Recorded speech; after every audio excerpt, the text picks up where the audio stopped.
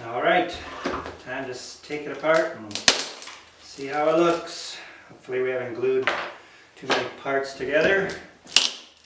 Kind of just breaking these away as much as I can.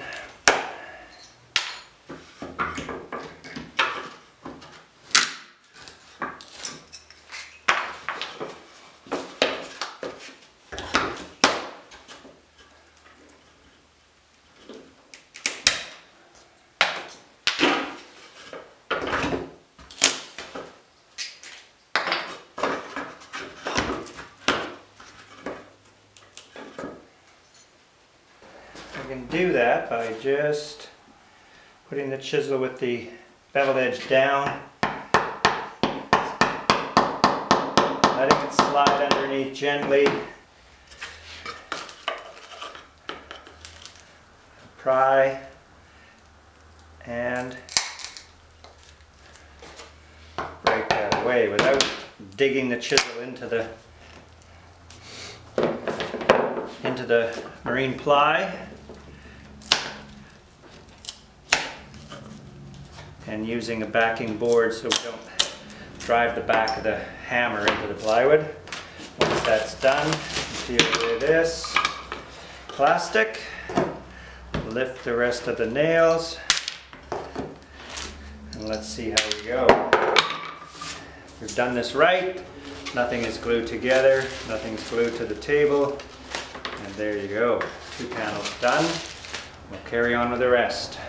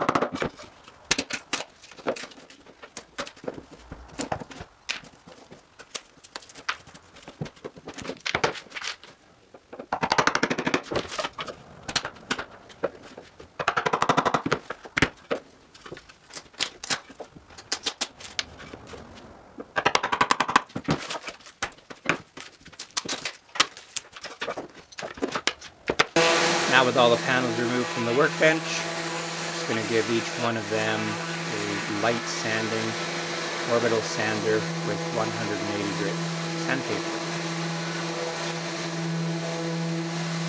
Most sanding is concentrated over the puzzle joints to remove any residual epoxy on the plywood.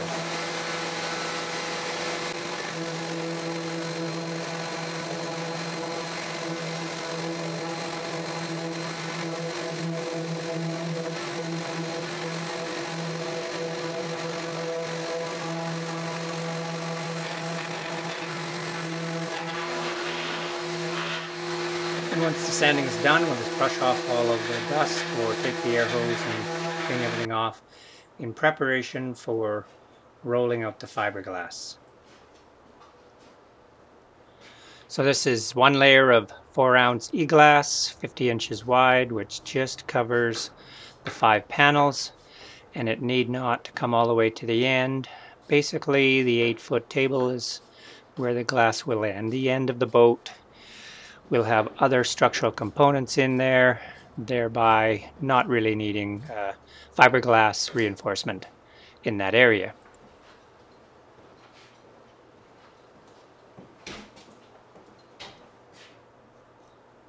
And once the piece is cut, we'll just remove the roll of fiberglass away and tidy everything up. And the best way to do that is not with your hands, because if your hands are like mine, they're pretty rough from woodworking and they tend to catch the fiberglass. So I like to use a large dry brush, which I use particularly just for this purpose when smoothing out fiberglass. And with the fiberglass nice and smooth, we're ready for the first coat of epoxy. And thank you for tuning in. Be sure to subscribe to follow the rest of this build and other videos on Orcaboats.